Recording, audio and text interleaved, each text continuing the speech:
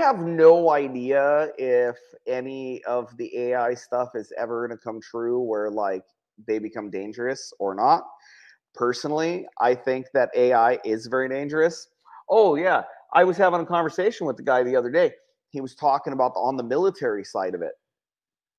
This is kind of spooky.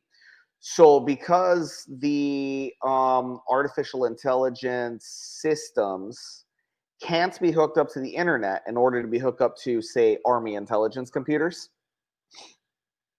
they're actually looking at creating their own in-house artificial intelligence, but they have to wipe it clean, meaning it has no memory of like any of the other type of stuff that's out there on the internet. But think about it. If you take a small child and you throw them in the military and all they ever know is the military, they're going to be some dangerous MFers. Mhm. And they're probably going to kill first, ask questions later. And they're probably going to be, extremely not so good people whenever they grow up.